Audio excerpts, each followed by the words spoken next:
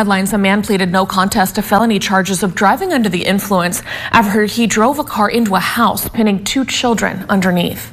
Raymond Allen Leonard pleaded no contest to those 2 counts of driving under the influence of alcohol causing injury, according to court documents.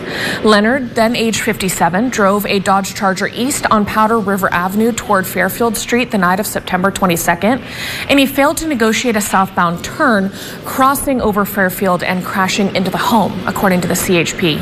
The 2 children, ages 5 and 7, were pinned under the vehicle, suffering serious injuries. Leonard's sentencing is scheduled for next month.